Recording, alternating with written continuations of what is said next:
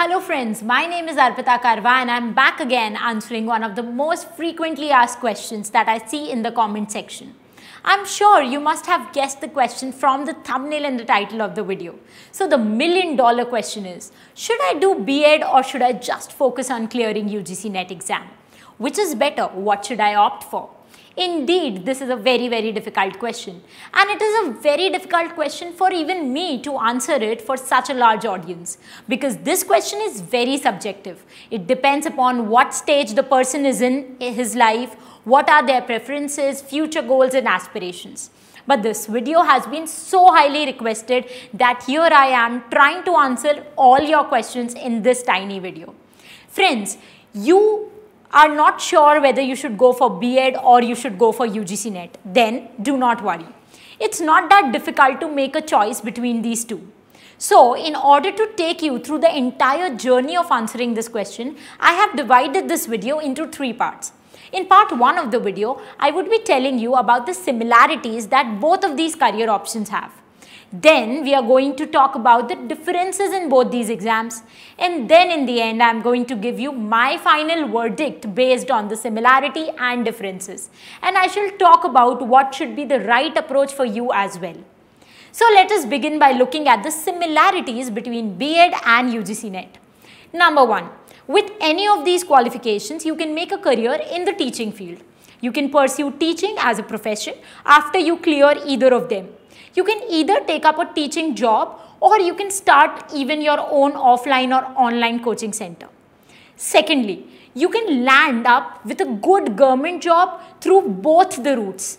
Teaching in a government school or college is highly reputed and highly promising as a job. So, of course, you get well-paying private jobs even after these exams, but you also get an opportunity to become a government servant and serve in government schools and colleges. So both of these qualifications open many doors for you. And lastly, neither of these exams have an age limit. So you can consider pursuing any of these options at any point in your life. Now let us come to the differences between B.Ed and UGC NET. To make it easy for you to understand, I have divided the differences into various categories. Let us start with the minimum qualification you need before pursuing B.Ed or UGC NET. So for B.Ed, the minimum qualification is BA or graduation. But to be eligible for UGC NET, you need a master's degree. So bachelor's for B.Ed and master's for UGC NET. Now let us look at the time that is required to complete these two programs. Friends, B.Ed is a full-fledged course that goes on for 2 years. You need to take an admission in the B.Ed program of a reputed college or university. But for UGC NET, all you have to do is to register for the exam. You can prepare for UGC NET while you are pursuing your MA. It will not take any extra time. The day you clear your UGC NET, you are eligible to be an assistant professor. But B.Ed will take 2 precious years of your life.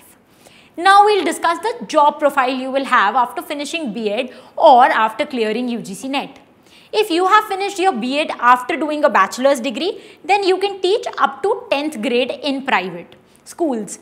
If you have completed your B.Ed after a master's degree, then you can teach classes 11th and 12th. Now you must be wondering, what if I want to teach in government school?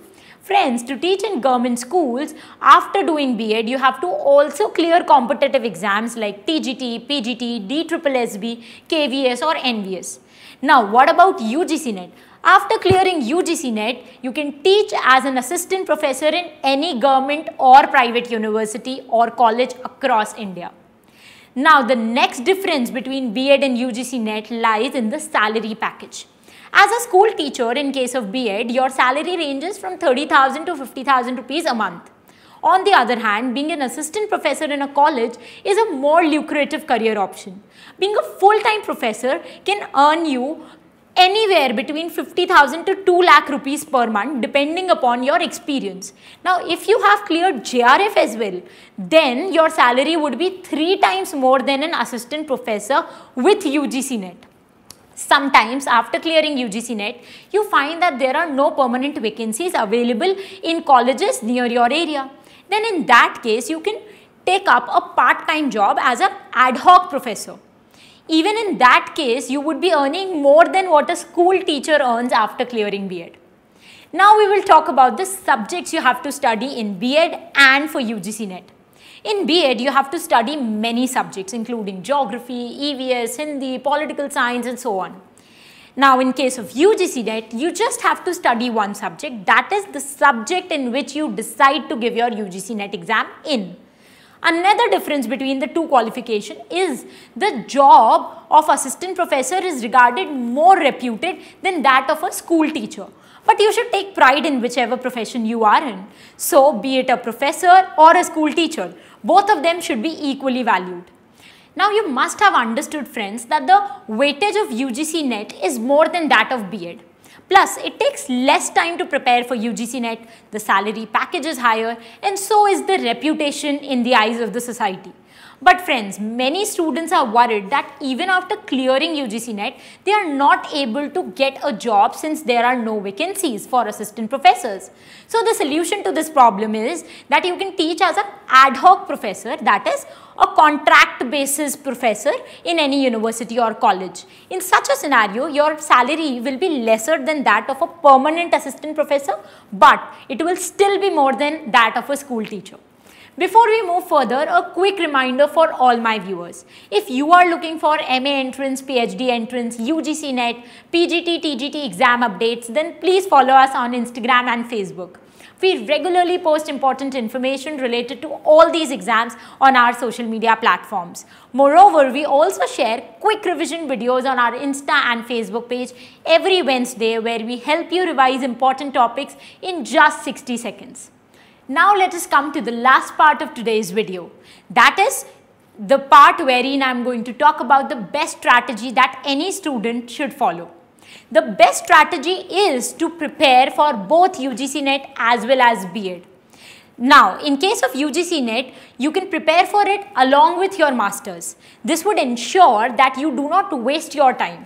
Now, the time that you have saved can be used to pursue an additional degree, that is of B.Ed. Right after completing your masters, you can enroll in a B.Ed program. So, 2 years right after your masters, you will have qualified UGC NET and you will also have B.Ed degree. Two things in your plate. Now, what is the advantage of going with this strategy? The benefit of doing this is that in case you cannot get an assistant professor job, you will always have a backup option to being a school teacher, at least for some time. So, you will never feel that financial pressure where you are not able to earn. This strategy is good for ensuring financial security. So, your approach should not be B.Ed versus NET. Rather, it should be B.Ed plus UGC NET. This way, your first preference can be to become an assistant professor, but you will also have an option of teaching in schools as fallback. Another advantage of this strategy is that even if you want to teach classes 11th and 12th, then too you need a master's degree. For PGT, in order to clear PGT exam, you need a master's degree. So if you are pursuing masters anyway, why not also give UGC NET exam? You can prepare for UGC NET exam side by side. With a little effort, you will open many doors for yourself that will lead you to promising career options. So to summarize, I would suggest that instead of having a B.Ed versus UGC NET approach, you should always consider having B.Ed plus UGC NET. Whether you want to be an assistant professor or a school teacher, this you can decide later. So try to get both the qualifications so that there is no shortage of job opportunities for you in life. If you are preparing for UGC NET exam, then here's a good news. We have some amazing courses lined up on our website, courses.arpitakarwa.com. We offer a complete animated video course for UGC NET paper 1 and a complete course of UGC NET paper 2 English literature. Our UGC NET paper 2 as well as paper 1 are also backed up with separate mock test series which will help you to enhance your preparation. So if you want to check out the list of writers that we cover in our UGC NET paper 2, then you can go to our website and check out the list. If you have any queries related to UGC NET, feel free to call us on the number displayed on the screen. And don't forget to subscribe to the channel so that you don't miss any informative videos in future. And please click on the bell icon as well. If you found this video helpful, then please like this video and also share it with fellow NET aspirants. If you have any questions or doubts, or if you want me to make videos on any other topic, then feel free to put that in the comment section below. I fondly read every comment shared by my students in the comment section. That's it from my side for this video lecture. I'll meet you very soon with the next video lecture. Till the time we meet next, happy learning, keep loving literature, and stay tuned to arpitakarwa.com.